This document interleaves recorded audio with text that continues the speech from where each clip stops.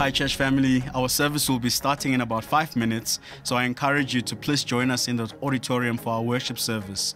And just note that our street cafe as well as the Sonka cafe will be closed, so please make your way inside.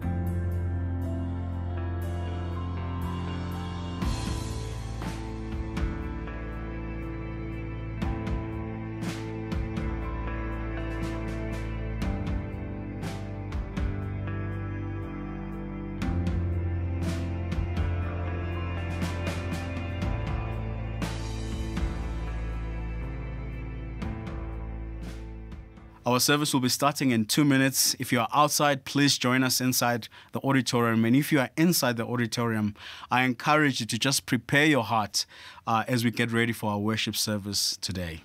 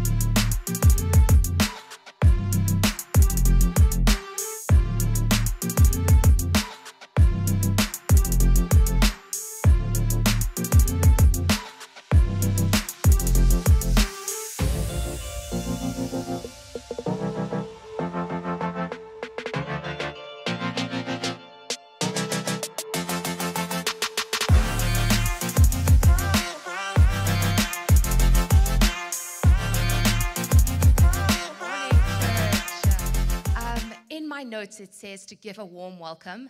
And I wish that my words could actually just heat up this room to give you a physically warm welcome. That was a joke. That aside, thank you so much for joining us here this morning. It's such a privilege to be here. And I want to say it's so special to see the intentionality that you are showing. That in the midst of a chaotic and busy week, you have decided to come to church. That you've decided to stop and to gather in a place, to enjoy fellowship, to sing praises to God, to study His Word together. That is so special. So thank you so much for joining us here this morning. And I just want to say, in the busyness of the world that we find ourselves in, if you find yourself here weary this morning and need of rest, if you find yourself mourning and in need of comfort, if you find yourself have failed and in need of strength, then this church opens wide her doors with a friendly welcome from Jesus, the friend of sinners. So welcome today, church family. As we get into our service, I just want to remind us of who God is, His promises, His truths, by reading 1 Hebrews verses 1 to 3. So if you wouldn't mind, open your Bibles with me or tap open to chapter 1 in Hebrews verses 1 to 3.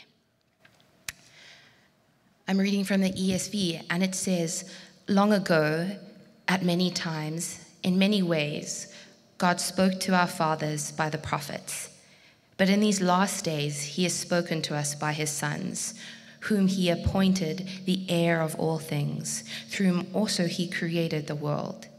He, in the radiance of the glory of God and the exact imprint of His nature, and He upholds the universe by the word of His power." Amen. And so last week in a sermon, we reflected on how some of the disciples saw a vision of Jesus transfigured, and how they literally saw the radiance of His glory. Could you imagine how incredible that must have been to see Jesus and to believe? And this morning, I am expectant that we can have a similar experience. We don't need to travel to Israel, travel to that mountain to experience that. No, through the Holy Spirit, we can have God's light shine in our hearts to give us the light of the knowledge of the glory of God in the face of Jesus. That's what we can expect today. And so my prayer for myself, my prayer for you, and something that we can be praying for one another is throughout our service, as we sing together, as we pray, as we study God's word, that we might come to a deeper understanding of who God is, that we might trust in the one who upholds the universe by the word of His power. Now, church, we just to have an opportunity to find out what's happening in the life of our church. So I'm going to cue the tech team to play the video. But before they do that, an announcement that I would just like to include in this video is that we have done our new members process. We have interviewed these members, and now their names are up on the website. And so we encourage you, church family, to go and see these names, to pray through them, and if there's any concerns, to let us know. But what a big praise point, it's 46 people that we are welcoming into membership in our church. So praise God and cue that video.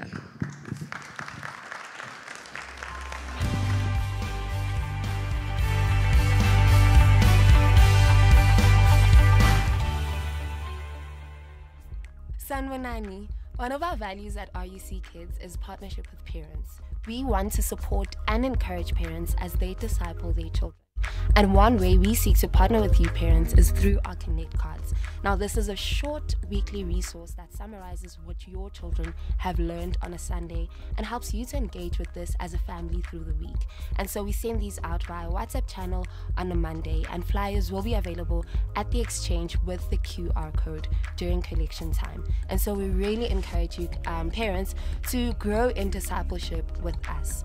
And speaking of family, we have our annual family gathering coming up. And yes, it is the AGM. And this is basically a time for us to meet as a church family and get to celebrate and reflect on God's goodness and faithfulness throughout this past year. And so we ask you, church, to join us on the 24th of April right here for this gathering. So as we go into this time of worship, I just pray that you let go of any distractions, that you truly worship God in spirit and in truth, and that you really get to set your focus on the things that are above. Enjoy the service.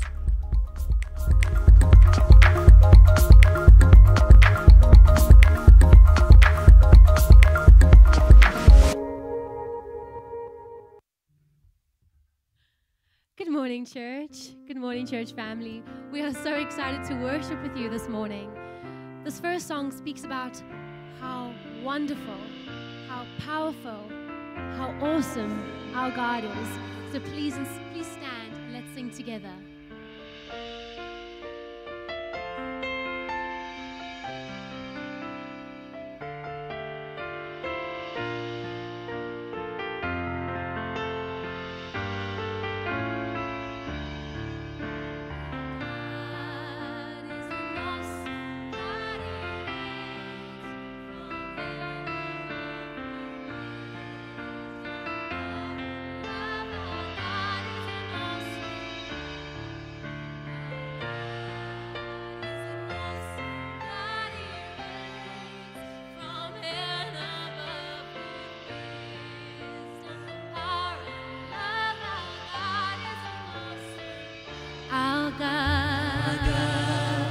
He's an awesome God, He reigns from heaven above with wisdom, power, and love. Our God is an awesome God.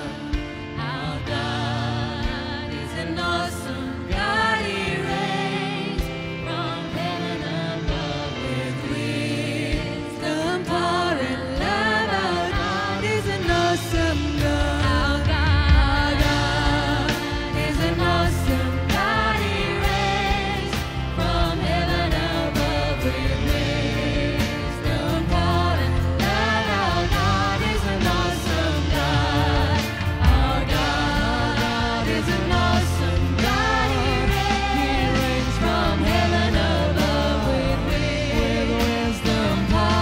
love. Our God is an awesome God. Awesome God, He reigns from heaven above with wisdom, power, and love. Our God is an awesome God. Our God is an awesome God. He reigns from heaven above with wisdom, power, and love. Our God is an awesome God.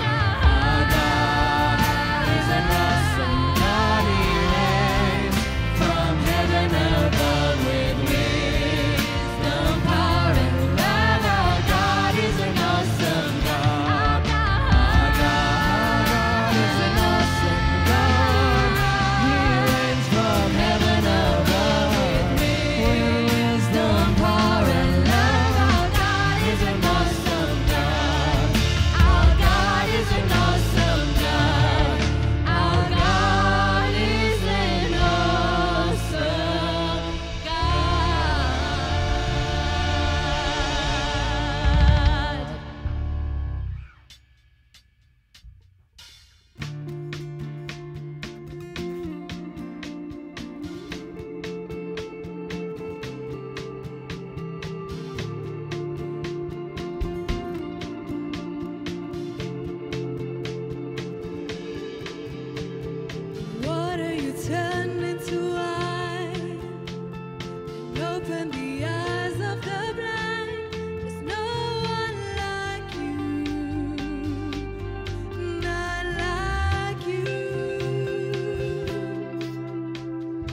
Into the darkness you shine, out of the ashes we rise. There's no one like you, none like you.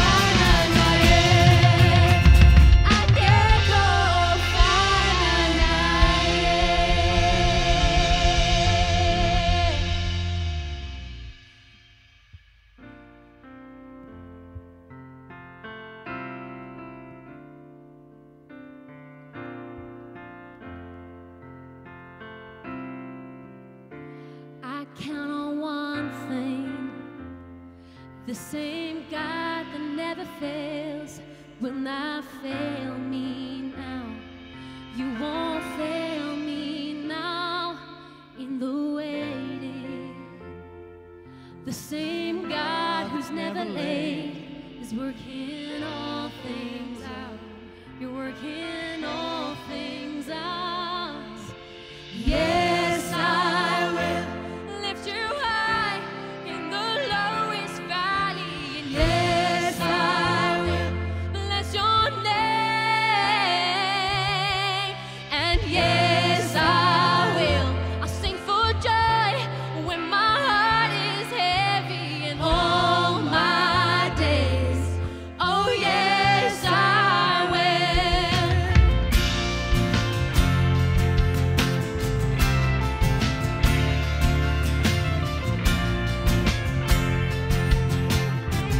I count on one thing.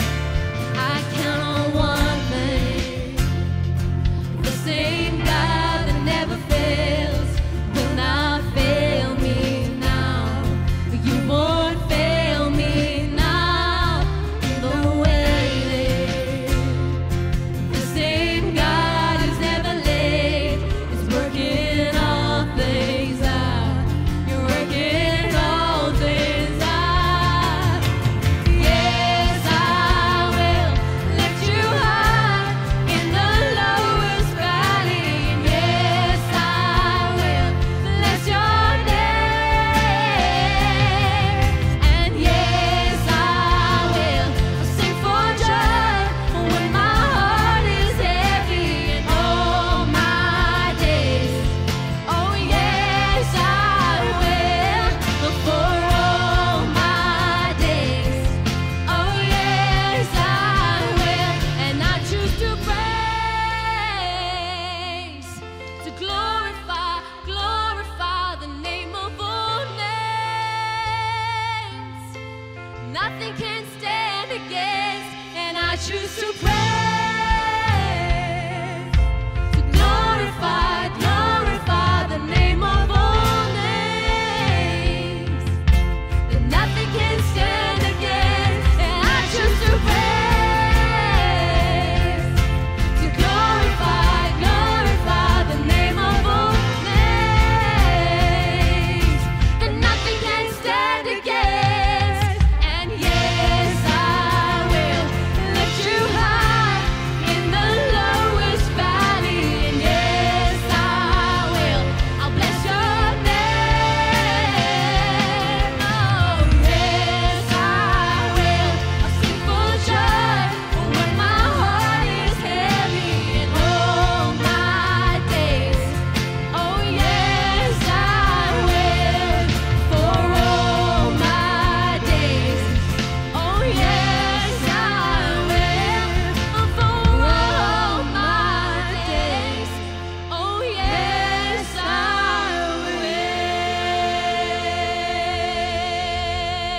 will. Please be seated. Amen, church. We truly serve a living God, that He will never fail us and He'll never leave us or forsake us. Those are the promises that we can hold to. And when we say such things, what can we know? If God is for us, who can be against us? So worship, it really doesn't stop here. It continues after the service as we enjoy fellowship with one another. But it also doesn't stop with singing. We have an opportunity now to give of our tithes and offerings. And the reason why we do it in the middle of a worship service is we believe that offering, it's an act of worship. It's a declaration in our trust of God who provides. It is a gratitude and a thanksgiving to God who provides. And so in the light of that, I'd like to ask our service team to come forward to help us with the offering. And while that's happening, I'd like to call up Christine Kleinhaus. Most of you know her. She was our youth ministry associate with Dave Myberg up until the 5th of March, 2022, when Christine left to Japan to be a missionary. So welcome, Christine. It's so good to have you. So good to have you. I'll turn it on for you. So while this mic is turning on, Christine, can you give us an update on the last 2 years? What's been happening in your life? Yeah, absolutely. Good morning, church. So lovely to be here. For the last 2 years, I've been at what we call JLCC, Japanese Language and Culture School. So I've got a few pictures to show you, and I'll very quickly go through everything. So first of all, studying Japanese and culture has been my main priority. I did a lot of that, still doing. I'm not nearly fluent, but I'm doing my best. And I've also met some really amazing teachers. I've been able to even meet their kids and their daughters. That's Shiratori Sensei and her daughter Kana-san, really amazing teachers. She even taught me Japanese while it was still in lockdown from South Africa. So that's us having lunch together. And I also did a ton of cultural observation, where you basically go out and experience different things in Japan. Like I went to a temple, went to a snow festival, and I think there's another picture of a snow festival. A lot of snow. There's 6 months of the year there's snow. It's very cold. And I got to see other cultural things as well. Just experiencing life in Japan and seeing what life is like. I also had some amazing, that's another cultural observation that I did. Went to a museum, Warrior? No, never mind. That's okay. Sumimasen, go ahead. So mainly cultural observations, a lot of dancing, a lot of samurai, that was the word, oh my goodness. Also, so I have little notes here, forgive me. I was able to build relationships with the people within OMF as well. Some other single girls. That's Roz. She's my best friend in Sapporo.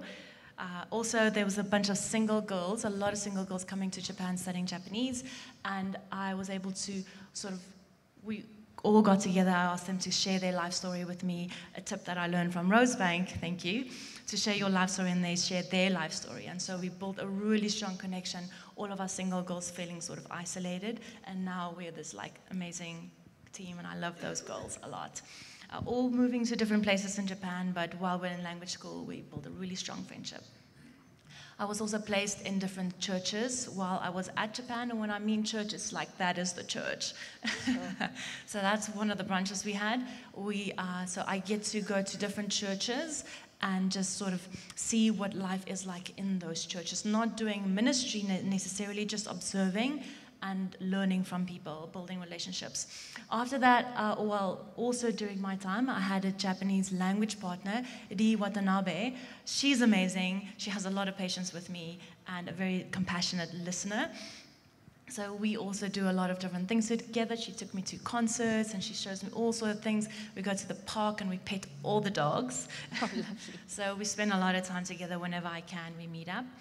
And then I have some Japanese friends as well. I've built some friendships along the way outside of OMF in the church, and that's Tomo and Chukuka.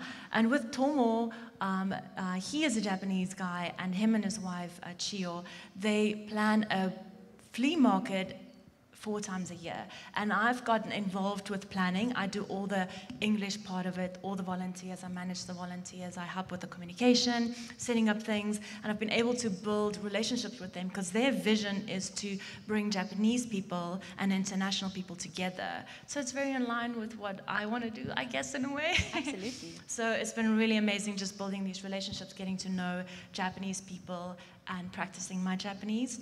And then also, apart from the flea market, I've been able to build relationships with other international people and Japanese people. I've been invited to weddings, and also going on hikes with friends, just trying to connect the world with Japan, and also hopefully sharing my testimony with a lot of these people. My Japanese friends have been asking about, why I'm a Christian, what makes the Bible true, what makes me believe in what I believe. So all those things have been able to happen through these relationships, and it's just been a blessing. It's been a roller coaster, but it's been amazing. Thank you. So good. Thank you, Christine.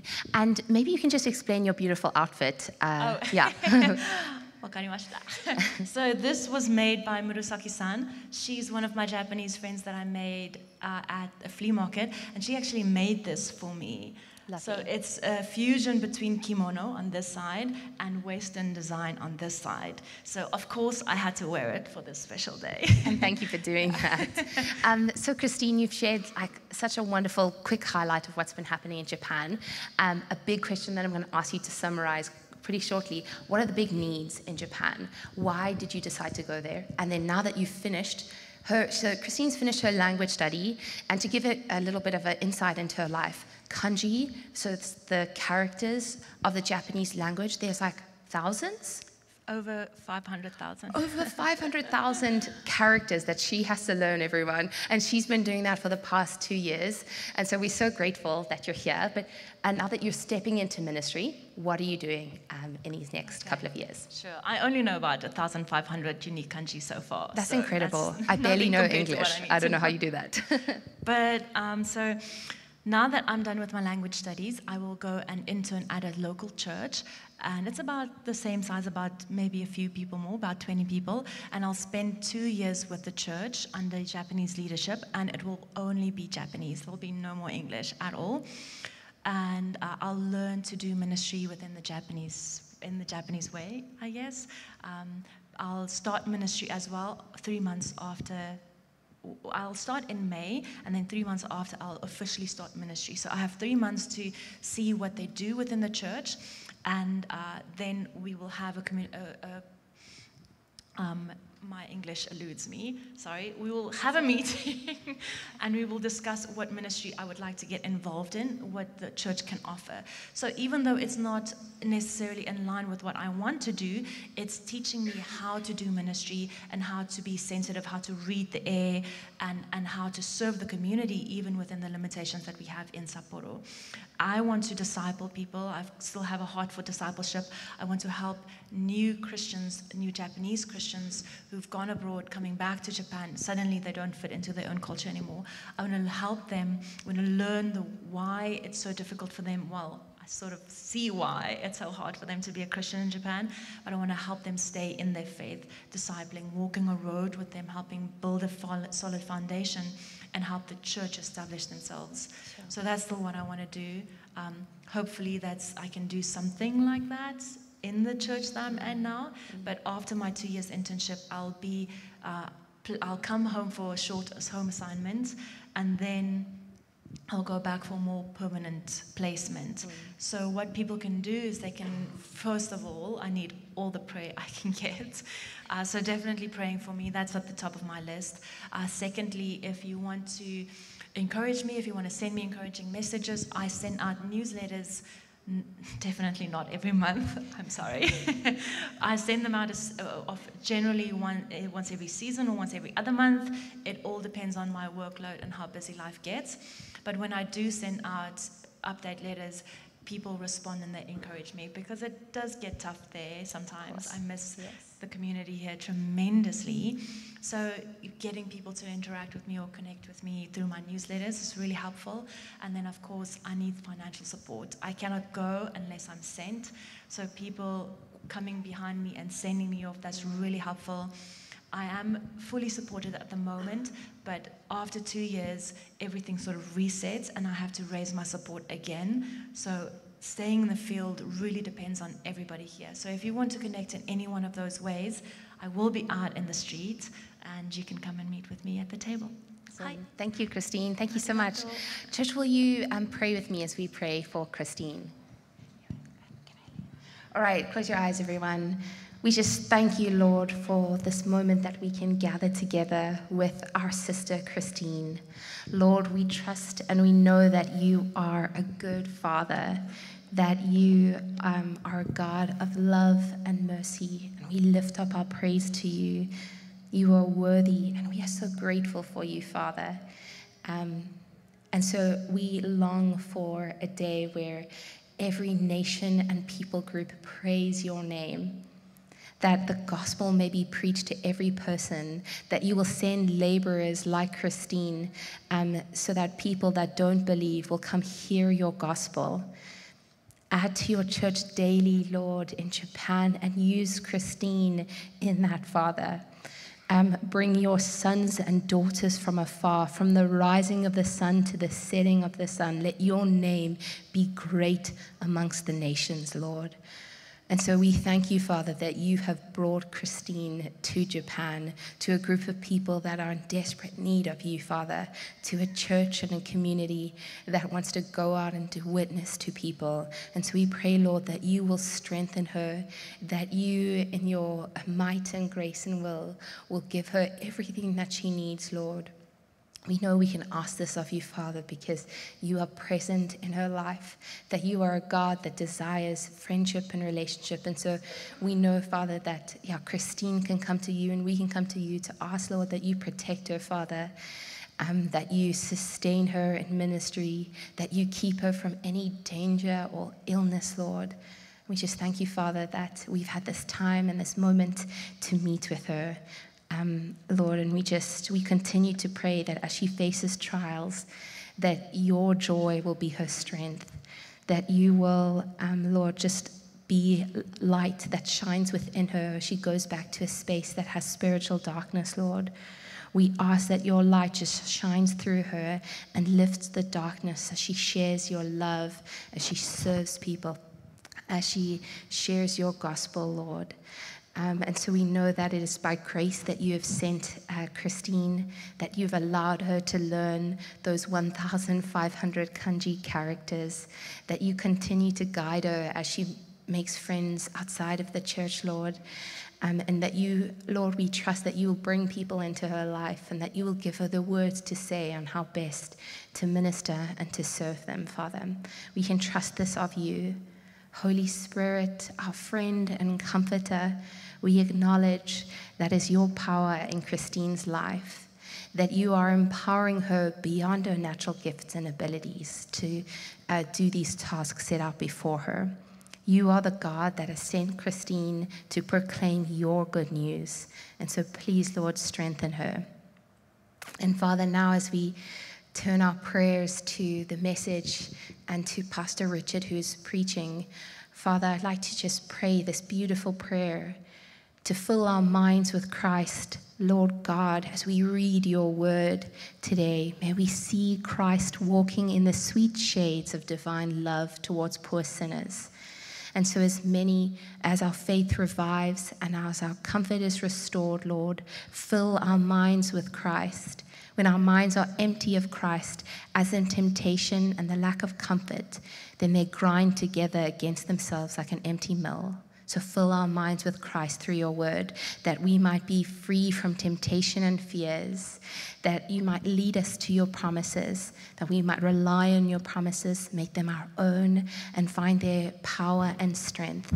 Animate our study of your word, Lord, that you might pour wine and oil into our bleeding wounds as we read and study more of your scriptures. And so, Lord, I just commit this time to you. Help remove any distractions from us as we listen to our scripture reading that's coming up, Father. Oh, how we desire that our faith might be strengthened and molded in accordance to your will today. Amen. Thank you, Christine. Please turn your attention to the screen for the scripture reading. Matthew 17, verses 14 to 27. And when they came to the crowd, a man came up to him and kneeling before him said, Lord, have mercy on my son, for he has seizures and he suffers terribly. For often he falls into the fire and often into the water. And I brought him to your disciples and they could not heal him. And Jesus answered, O faithless and twisted generation, how long am I to be with you? How long am I to bear with you? Bring him here to me. And Jesus rebuked the demon, and it came out of him, and the boy was healed instantly. Then the disciples came to Jesus privately and said, Why could we not cast it out? He said to them, Because of your little faith. For truly I say to you, if you have faith like a grain of mustard seed, you will say to this mountain, Move from here to there, and it will move, and nothing will be impossible for you. As they were gathering in Galilee, Jesus said to them, "The Son of Man is about to be delivered into the hands of men, and they will kill him, and he will be raised on the third day." And they were greatly distressed. When they came to Capernaum, the collectors of the 2 drachma tax went up to Peter and said, "Does your teacher not pay the tax?" He said, "Yes." And when he came into the house, Jesus spoke to him first, saying, "What do you think, Simon? From whom do kings of the earth take toll or tax? From their sons or from others?" And when he said, "From others," Jesus said to him, "Then the sons are free. However, not to give offense to them, go to the sea and cast a hook, and take the first fish that comes up, and when you open its mouth, you'll find a shekel. Take that and give it to them for me and for yourself."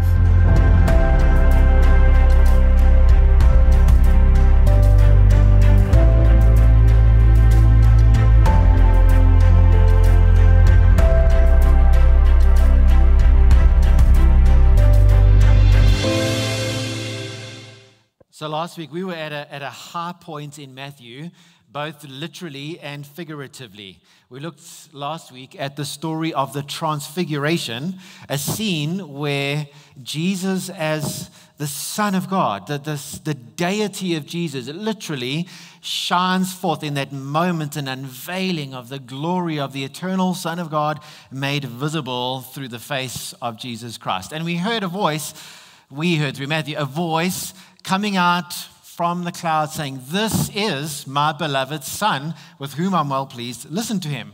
And that was a theological high point in Matthew's gospel. Just so much of what he's been trying to do in getting us to see the divinity and glory of Jesus comes to this climax in the Transfiguration. So it's a theological high point. It's also a literal high point because they do go up a very high mountain. But it turns out you can't live on a high mountain forever, right? As much as Peter wanted to, remember, they did have to come down from the mountain. And so they did literally walk down the mountain, but also figuratively. So equally, figuratively, they are now, the scene that presents itself right away is a bit of a downer compared to the last scene. It's a low point in the story of the faith of people who have been exposed to the ministry of Jesus. So it's a low point, literally and figuratively. The story then moves on at Jesus' second prediction of his death, and then it ends, before next week we get to the next major teaching block of Jesus, with one of the strangest stories in Matthew, surely, about a fish coughing up some tax money, which turns out to be a surprisingly complex and multifaceted story. So, all that to say, lots to get into in these stories. So, without further ado, let's go. So, as Jesus and the disciples come down the mountain, they come to a crowd that has been gathered at the bottom of the mountain. In the middle of the crowd are the remainder of Jesus' disciples, 9 of them, a father of a small boy. The father runs up to Jesus and says to Jesus, "Lord, have mercy on my son, for he has seizures and suffers terribly. For often he falls into the fire and often into the water." I mean, I can tell you, as a father, this is a terrible situation. Whose son has these uncontrollable seizures and suffers because of it. And these seizures, they put him in life-threatening situations. And as we learn from the rest of the story, the cause of these particular seizures in this boy's life is demonic. And so we're therefore not surprised that there's harm that is coming on his life. We've been journeying through Matthew long enough and have seen long enough that whenever demons and the powers of darkness are at work, their intention is to bring harm. So we're not surprised, as shocking as it is. The good end to the story is that Jesus rebukes the demon and the boy is healed instantly. Hooray! And praise to Jesus who delivers people from darkness. Amen? Now let me ask you an important question, especially if you've been journeying through Matthew for a while. You've heard of this kind of story before, right? This is not the first story about demonic oppression and Jesus' authority over darkness that we've had, right? It's not the first. Matthew chapter 8, 2 demon-possessed men living in tombs. We explored that for a little bit. Matthew chapter 9, a man possessed by a demon who became mute was delivered from his oppression. Matthew chapter 12, a blind and mute man because of demonic oppression is rescued by Jesus. So we've seen this one before. So the question is, why another story? And why here in Matthew's gospel? Why at this point? Do we need more evidence that Jesus has unrivaled authority over the forces of darkness? Do we need more evidence? I mean, it doesn't hurt to have more, but is that Matthew's intention? I mean, really, we don't. We've seen he has this authority. So why another story? Well, the difference between this particular story and the others is the focus here is not so much on Jesus as the miracle worker.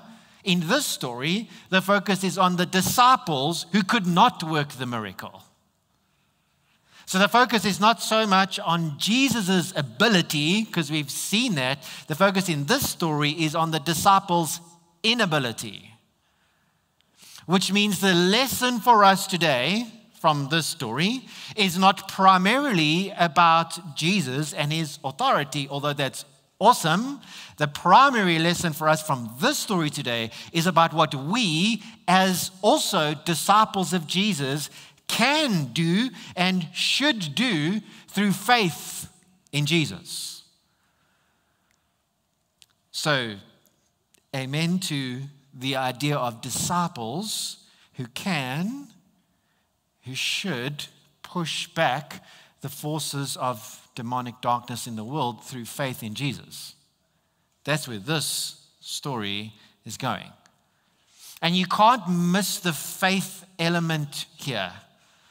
This is Matthew's doing a lot all through his gospel on faith, and a lot of it's coming together in this little story. So it's in his response to the Father who comes and pleads with him for help.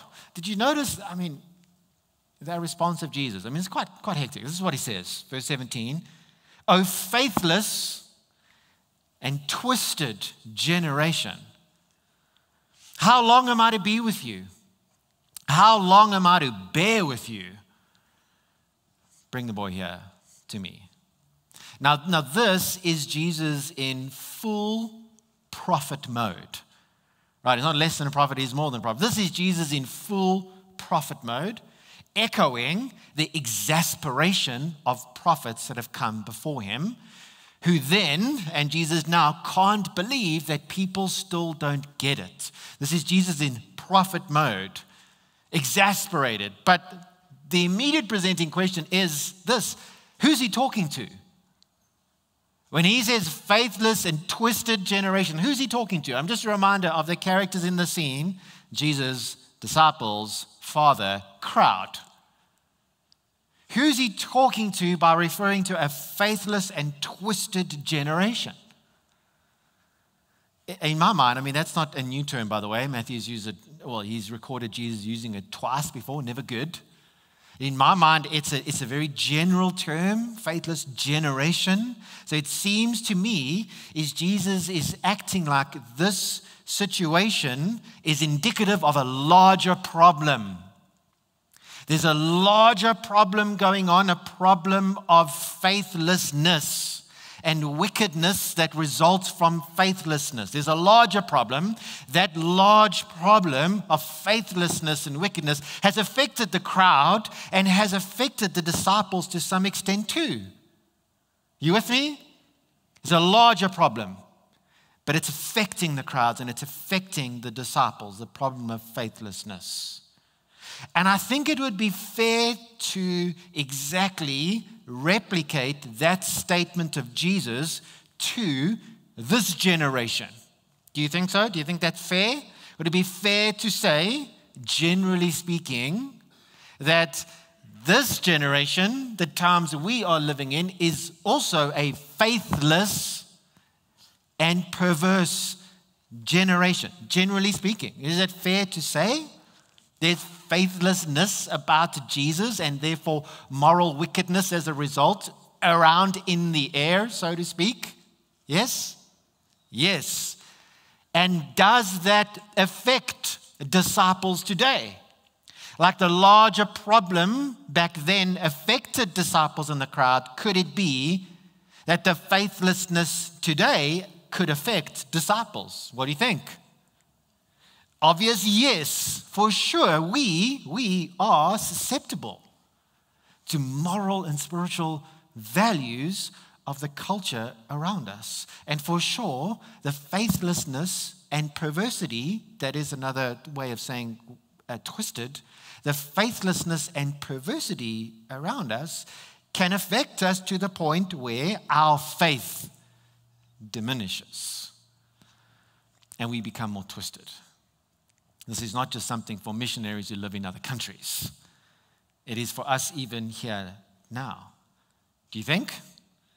So we need to hear this too. This Jesus in prophet mode speaking to us. So there's a lot to talk about in these 3 little stories today, but let's not miss this moment.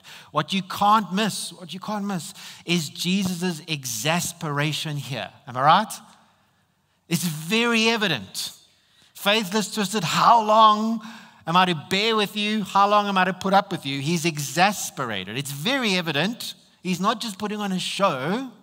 It's real. Jesus expects that at some point, genuine faith kicks in, especially after all that has been revealed at this point in his ministry. All that we've seen, that's the source of the exasperation. At some point, faith's got to kick in.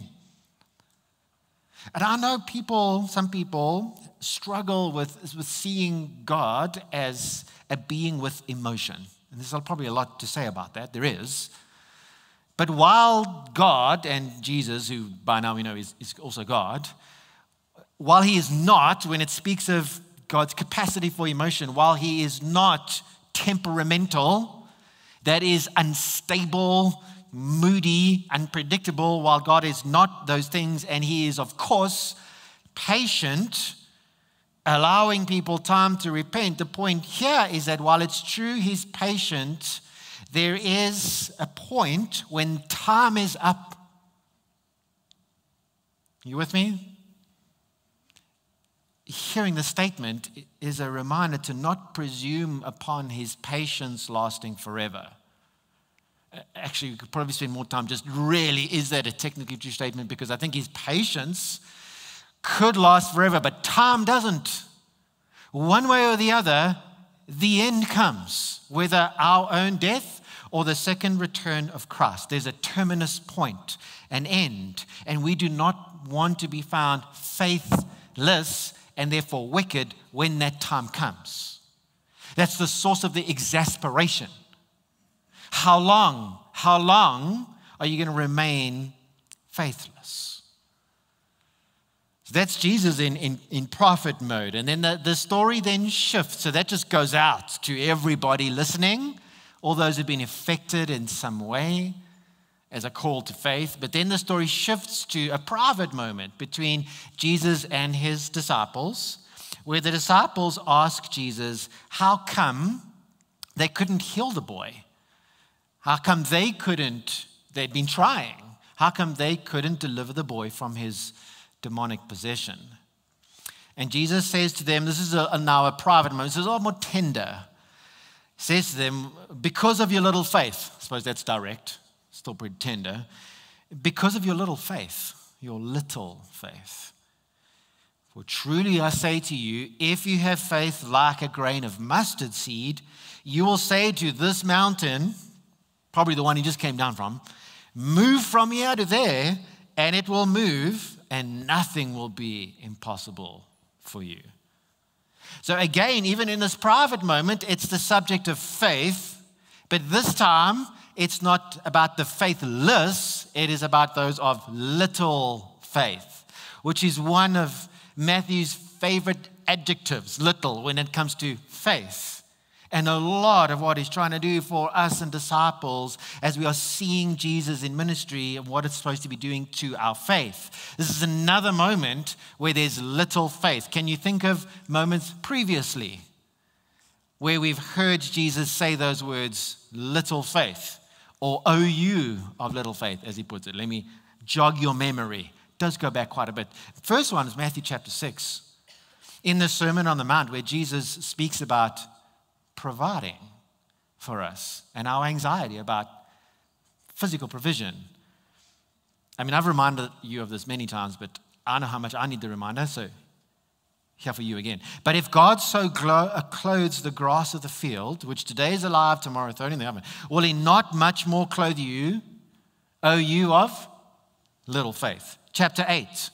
The disciples in a boat in a storm, and they're afraid for their lives. And he said to them after calming the storm, "Why are you afraid, O you of little faith?" In fact, I think it was before he calmed the storm. Chapter 14, another boat, another storm. Peter walking on water for a little bit, then starts to sink. Jesus reached out his hand, took hold of him, and said to him, "O you of little faith, why did you doubt?" Chapter 16, again, are on the subject of provision. "O you of little faith, why are you discussing among yourselves the fact that you have no bread?" Quick summary of the use of little faith. Can you see how stuff has to be repeated? Like 2 boat stories, 2 physical fear stories, 2 material provision stories. Stuff's got to be repeated. So let me repeat what I said in chapter 8 about little faith. This is what I said. What that means is it's not that the disciples have no faith. Not that they have there's a difference between faithless and little faith. It's not that they have no faith. They do. They have genuine faith, but it's limited in its awareness of the power of Jesus. That was then. They have genuine faith, but it's limited in the awareness of the power of Jesus. And I'll come back to that in a minute, but just note, I say this many times, but what this is not about, and this has to be repeated, is it's not faith in faith. Right? We're not talking about faith in faith. I mean, faith, the idea is not faith on its own that's powerful. That's more like new agey, esoteric ideas, like just believe and things will be okay. Believe in what? Just like faith is powerful, but faith in what? It is, in fact, belief in Jesus that's powerful. It's faith that expresses a living connection to Jesus. That's what's powerful. And on that note, some of you might be aware of, in this parallel story, this one, in Mark's Gospel, chapter 9, Jesus adds to the disciples, Matthew doesn't record this for a reason, but Jesus adds in Mark that this kind of demon cannot be driven out by anything but prayer. And so similarly, I hear, and I've said before as well, the phrase prayer is powerful. And I know what people mean when they say prayer is powerful. And I know what I meant when I've said prayer is powerful. But technically speaking, and I don't want to wordsmith here, I just want us to be sure of what we mean. Technically speaking, prayer is not powerful. Jesus is powerful. But his power is accessed by prayer through faith. You with me? The power is in Jesus. So it's faith in Jesus, not faith in faith, not just belief or not just muttering words. What we are drawn towards is the person of Jesus. So the disciples here, their inability to relieve a person from darkness was either, again, limited awareness of the power of Jesus, like on the boat, just not aware of that sort of power. Maybe because he wasn't present, he was like up on the mountain while they were trying to do this. Maybe he's out of their minds, but I mean, he'd been there before and it didn't exactly help. So more likely, it's this idea of this a lack of active connection with the power of Jesus through faith. In other words, a little bit of just trying to do it on their own, of maybe speaking words, of doing things, but not actively depending on realizing the power of Jesus through them in faith, which is unlimited in what it can unleash. Amen? And that's the crazy part of the story. Say to this mountain, move, and it'll be gone. If you have faith the size of a mustard seed, nothing will be impossible for you. And granted, there's a lot of silliness around interpretations of this passage, especially with this beautiful, powerful picture of moving mountains and disciples mistakenly thinking that they can start landscaping businesses without any overhead costs, no need to buy earth-moving machinery. They just use the power of their minds to do that. And God and Christ, we never see him rearranging the topography of the landscape by supernatural intervention, nor do you need a miracle. You can just get earth-moving equipment. The impossible here, nothing will be impossible, must be interpreted as nothing that Jesus has given you the authority to do and asked you to do, like he had given the disciples authority over the forces of darkness. That's Matthew chapter 10. Nothing that he's given you to do will be impossible. Nothing. It's not this, please don't take away from this statement. This is a blank check that we can achieve anything even if it seems impossible. I can be the next Springbok rugby captain. I can be the next South African billionaire because it seems impossible, but no, nothing's impossible for you. This is not that kind of blank check. It's also not a guarantee that you can avoid calamity in your life if you just have faith. How do I know that? Well, the very next sentence, Jesus talks about his upcoming death, which means calamity is part of the purposes of God.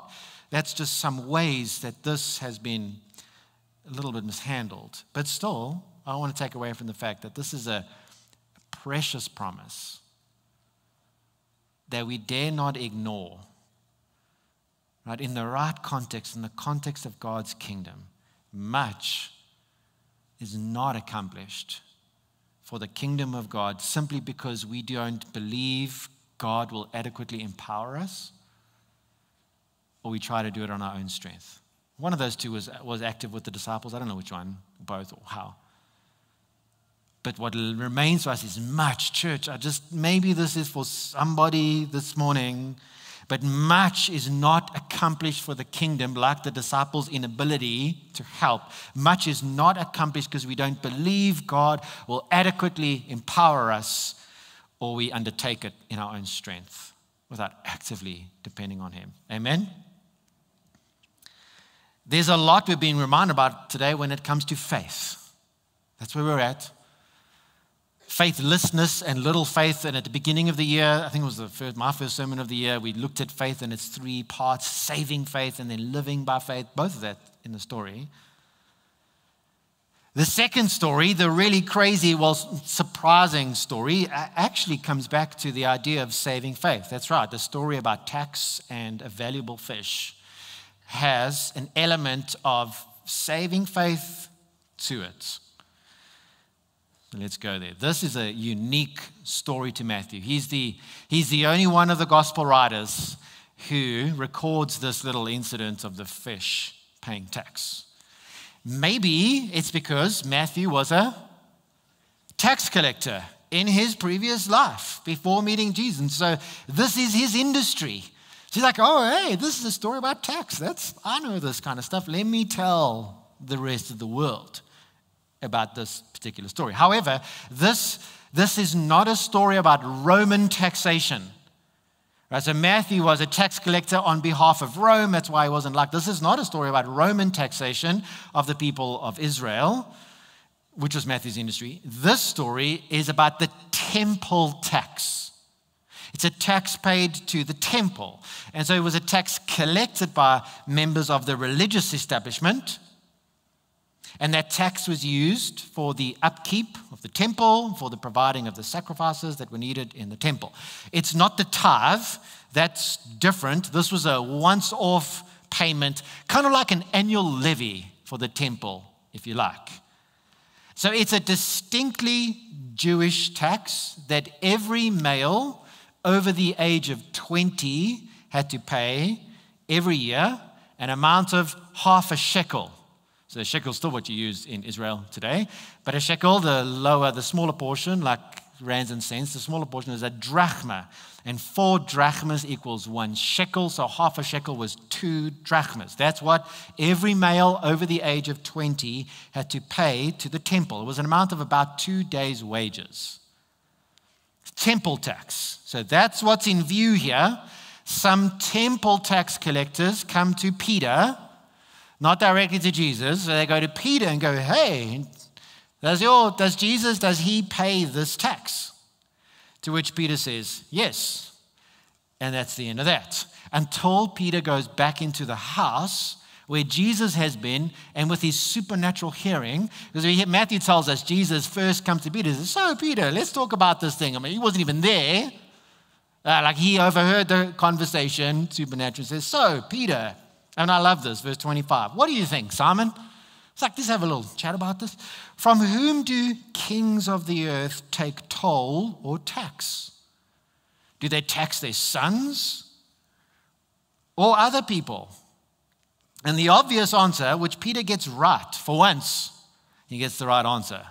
I mean, really, there were only 2 options, right? Like 50-50. I mean, but he gets the right answer. And that's that kings don't tax their sons, but their subjects. If you're a member of the royal family, you don't need to pay tax. In fact, I discovered that in the UK, the Queen or the monarchy never paid tax up until 1992, when Queen Elizabeth voluntarily paid tax, and monarchs ever since have had to pay tax. And they're like, why did Queen Elizabeth have to do that? So that's the same, because the kingdom, the idea is the kingdom belongs to the king, so they don't pay for it, it's theirs. So Peter gets the answer right. No, kings don't tax their sons, they tax their subjects. And Jesus says, then the sons are free. Then the sons are free. Now, you've got to be always in Matthew. What I find so fascinating is why this story here. I mean, this story just floats on its own. I mean, Capernaum could have happened any time. Why this story here? And notice Jesus opens it with the tax temple thing, with a story about a king and his son. And he ends it with the sons are free. What has just happened on a mountain? What has been the primary revelation on the mountain? Jesus is God's son. That was a voice from heaven. This is my son. So there must be a connection in the story with something to do with the Son of God. And it's true. Absolutely is a connection. So this tax is specifically a temple tax. Has Jesus said anything about his relationship to the temple yet in Matthew? Well, yes, he has. In Matthew chapter 12. He said, I tell you, something greater than the temple is here. And that was in a controversy about the disciples eating grain on a Sabbath day. He says, something greater than the temple is here. So the idea now, this is the idea. It's quite simple, but you have to think it through.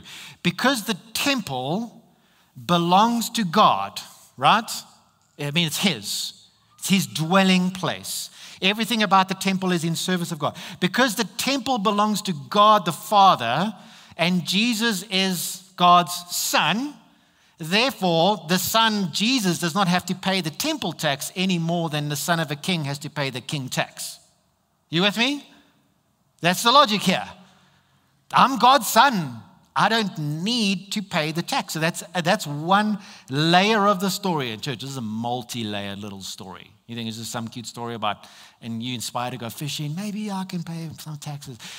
There's many layers to the story. One of it is this, I'm God's son, being reinforced. Another layer is the fact that, so the answer is, I don't need to pay this temple tax because I'm the son of the owner of the temple God. But he does pay it.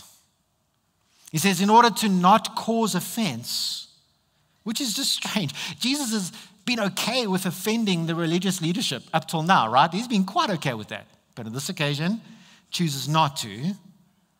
And that language of cause offense is going to come up a lot in his next big teaching in chapter 18, which we start next week. So we'll deal with that a little bit more then. But just note, he does pay it, even though he doesn't have to pay it. But he pays it through miraculous means, not from his own treasury account, but through getting Peter to go fishing, which leads us to the third layer of the story. where I do want to spend the little bit of time that we have left really getting into this third layer to the story. Because the question that really bugged me with the story, and in like outlining the series, I just like, man, there's something about the story, but I didn't know what, and I wanted to spend the whole sermon on it, But what really has still bugged me about the story is, why does Matthew put this story here? We've learned so much that he's very deliberate in where he puts story. It could have gone anywhere. Why here? I mean, there's the Son of God link, but why directly after the prediction of his death? It's the second clear prediction of his death and resurrection, and Matthew puts this story right after that. Is there a connection in this fish story? Something to do with the death of Jesus, and there is. But to get to that, we have to go to the origin story of this temple tax. So I told you everything about the temple tax, males over the age of 20. Where did I get that from? Well, it's a commandment in Exodus chapter 30. So now if you're just reading through Matthew as an early Christian believer and you hear temple tax, you're like, oh yeah, I know what that is. That's from Exodus chapter 30. So we might not make that link, but as I've mentioned before, often the Bible, there's like these hyperlinks. You know, like these, if you're reading an article and there's a little blue word, you click on it and boom, it takes you to another page. There's all these hyperlinks, especially in Matthew. So you're reading through temple tax, you're going to click on, okay, what is that? You're going to come to Exodus 30. And Exodus 30 is that part, Exodus is this amazing deliverance story, and then there's like many, I think 15, 20 chapters of just the covenant that God is making, just laws and commandments. And chapters 25 to 30 are all commandments about the tabernacle, about the temple. And then right at the end is this little bit about the temple tax. Let's read that. Exodus 30. This is where the story in Matthew 17, just to keep your minds in focus, what's happening comes from here. So the Lord said to Moses, when you take the census of the people of Israel, then each shall give a ransom for his life to the Lord when you number them, that there be no plague among them when you number them. Each one who is numbered in the census shall give this, half a shekel, according to the shekel of the sanctuary. The shekel is 20 gerahs back then. Half a shekel as an offering to the Lord. Everyone who is numbered in the census from 20 years old and upward shall give the Lord's offering. Here's another little detail that I didn't give you. The rich shall not give more, the poor shall not give less than the half a shekel. Everyone gives the same. When you give the Lord's offering to make atonement for your lives, you shall take the atonement money. It's what God is calling it. When you take the atonement money from the people of Israel, shall give it to the service of the tent of meeting, so to upkeep the sanctuary, that it may bring the people of Israel to remembrance before the Lord, so as to make atonement for your lives. That's it. That's where this temple tax comes from. And you see it, you can read multiple stories in the Old Testament of when this was exactly done. This happened. Some of you might be thinking of David and his census. That's absolutely in play here. But all we all have time for is just, did anything jump out at you from Exodus 30 about how this money, this temple tax / census tax, about what it's called, or how does God refer to it? He describes it as, firstly, ransom money. Did you pick that up? The Lord said to Moses, when you take this census, you shall each give a ransom for his life. And the word ransom in Exodus 30 is the same word behind the word atonement. It's the same word. 3 times in verse 15 to 16 was described as atonement money, to make atonement for your lives. That's very strange language to use for a tax, right? Like for money, atonement, ransom language, because it's language that echoes the sacrificial system. So Leviticus 17, we're not going to go there, don't worry, but Leviticus 17 verse 11 speaks about sacrifices and the blood of animal sacrifices to make atonement for your souls. For it's the blood that makes atonement by the life. Atonement is a hugely important word for Christianity, probably one of our top 3 central words, because we know it was the blood of Christ that atoned for our sins. The word atone just simply means to deliver or redeemed by a substitute. So someone's a slave and they get delivered or redeemed by a substitute. And the essence of Christianity is that Christ was our substitute on the cross. It should have been us, but he was our substitute, and therefore by that sacrifice, we are set free from our sins. Amen? That's Christianity. And we know this was Jesus' purpose from the beginning, was he will save his people from their sins. That's what his name means. But just bear with me, please hear this. Up till now, Matthew has not told us how Jesus will save his people from their sins.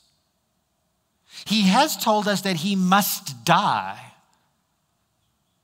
So we know it's connected, but he hasn't told us how the death leads to saving people from their sins. He hasn't. I know you know, but if you're reading Matthew, he hasn't told us that yet. Where it will become a little more explicit is Matthew 20. A few weeks' time, we'll read this. Even as the Son of Man came not to be served, but to serve, and to give his life as a ransom for many. So there's the word ransom. That story comes right before the events of Passion Week. So we know he will die, he'll give his life, and somehow it's going to be a ransom, a substitute that will deliver people. And that's now the word behind the temple tax, is that same language, the ransom, but in that story it's not blood, it's money. So here's my theory, church. Not just mine, but it's a theory. My theory is Matthew, being the tax guy, the finance guy, includes this story right after Jesus' second prediction of his death, knowing we would click the link to Exodus chapter 30 and therefore start to introduce us to the idea of ransom and atonement, so that we start to think about how his upcoming death will achieve our deliverance from our sins. What do you think? Was that on Matthew's mind? No way to tell. One day we'll ask him. But Jesus' death as atonement is true. Amen? Substitute has been made so that we can be covered, so that we can be delivered. And it's made by Jesus, the Son of God, so that we are free. I mean, it's just interesting, the temple tax story. Jesus pays it through miraculous means, and the end is so the sons are free. Whether that was on Matthew's mind or not, I think it was. But the atonement is true. The substitute has been paid by miraculous means, the Son of God's death on the cross. The question we're left with is, do you believe it? And I asked that question in the spirit of the first one Jesus asked. Faithless, twisted generation. How long am I to bear with you? How long am I to put up with you? The question is this an active realization and awareness? Maybe you're sitting out there today and you would be described as faithless, and maybe today's the day. Through a crazy fish story, it becomes real in your life. This is how we delivered from our sins. Let's pray. Father, I do pray this morning, just thinking of this word faith and how we are confronted with these two aspects of faith, of being faithless and having little faith.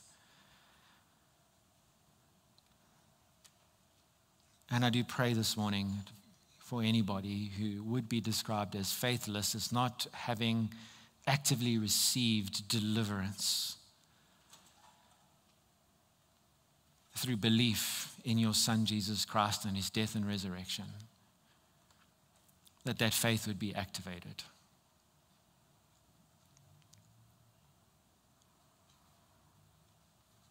And I pray for the rest of us that is a living reality, that we live in the assurance of our rescue, and that in fact, how we live our lives is an indication of being set free from sin. And in that, we recognize how we have little faith sometimes, where we don't actively experience the fullness of the power of the kingdom of God made available to us through faith in the Son. How we don't experience it. How we remain caught in our patterns of sin. How we remain ineffective in seeing darkness dispersed from not just our lives, but the lives of people around us and the mission fields you've called us to. And recognize that so much is not done for your kingdom because we're not actively aware of the power available to us through faith in your Son, or because we try to do it on our own. And so we confess before you, we are people often of little faith in so many areas of our lives. It surfaces in our anxieties and it surfaces in our inabilities to be active forces for good, ambassadors of your kingdom in the world around us. So we are those disciples of little faith.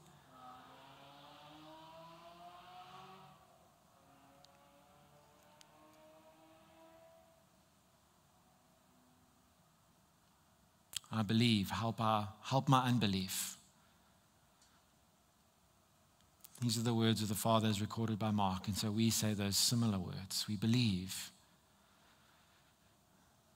but not to the extent to which we should. Help our unbelief. And may that manifest in true, powerful ways in our lives and the lives of people around us. We declare our active trust in Jesus, the Son of God. Amen. Please will you stand so that we can respond and worship together.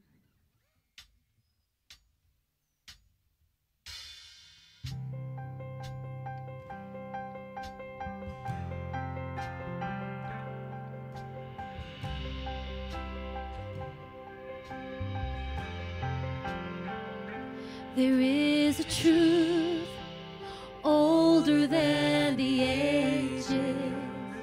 There is a promise of things yet to come. There is one born for our salvation, Jesus.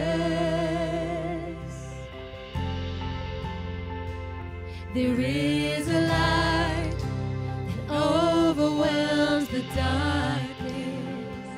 There is a kingdom that forever reigns. There is freedom from the chains that bind us. Jesus, Jesus, who walks on the waters, who speaks to the sea, who stands in the fire beside me. He roars like a lion, he bled as the lamb, he carries my healing in his hand. Jesus,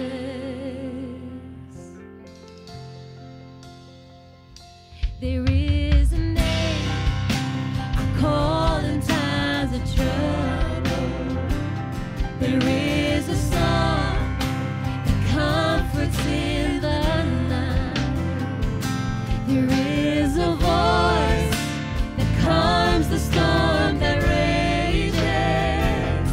He is Jesus,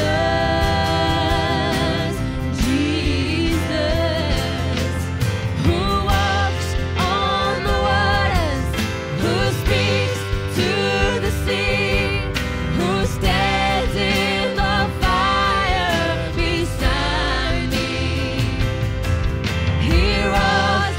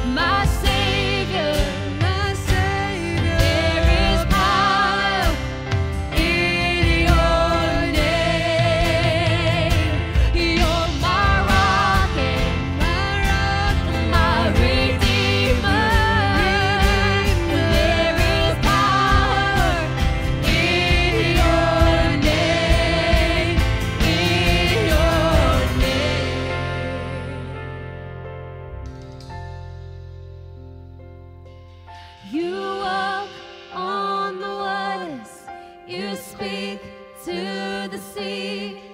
You stand in the fire beside me.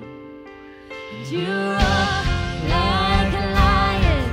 You bled as the lamb. You carry my healing in your hands. God, you walk on the waters. You speak to the sea. You stand in the fire beside me. And you roar like a lion. You bled as the lamb. And you carry my healing in your hand. Jesus,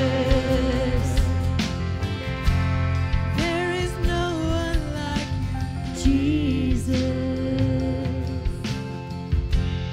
there is no one like you.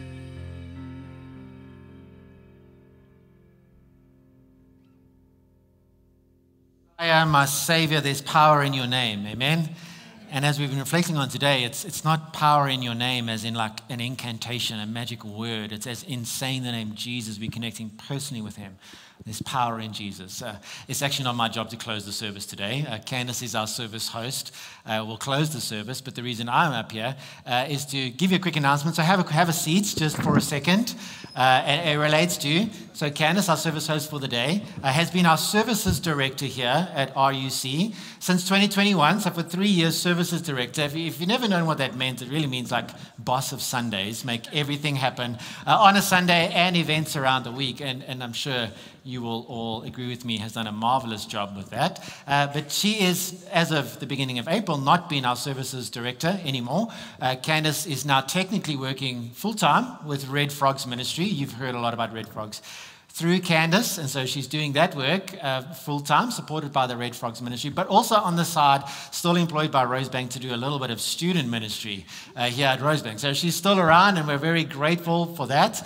And so I wanted to give you that news today. So come on up, Candace, so that we can give her a round of applause to thank her for marvelous work as services director. She loves being in the spotlight and loves being acknowledged as being awesome. So I'm gonna make her as awkward as is possible, as a good friend does. But I also wanted to just announce to you, so Candace's replacement as services director is the most wonderful Shaylin. So Shaylin will come up and introduce you to Shaylin. You have seen Shaylin around. A round of applause as well. Equally wonderful, we've come to see that. Shaylin has been employed in our young adults ministry and will still be doing young adults ministry, but also our services director going forward as well. So please pray for Shaylin. Please be nice to Shaylin. I've said it. Please be nice to her. But we are so grateful to have such talented, hardworking, and gifted people serving at Rosebank. So another round of applause for them. So thank you, and as a welcome, and then hand over to Candace for closing the service. Thank you, Richard. Thank you, Shay. So, church, as I mentioned earlier in the service, that our worship, it doesn't stop here, but it continues after the service. And so I encourage you, grab a cup of coffee at Sisonke and enjoy fellowship with one another. Please go out and say hello to Christine, sign up for our newsletter, see how you can be supporting her. And then if you are new here or you're wanting to get connected, please come and meet me at the welcome desk. I would love to meet you and help you get connected. And for the end of the service, I'd like to read an epic benediction. That's fine. And I'm reading, "Now the Savior who died, who lives and reigns, grant you joy in labor, peace in troubles, hope in despair, and faithfulness in temptation." Amen. Thank you, church.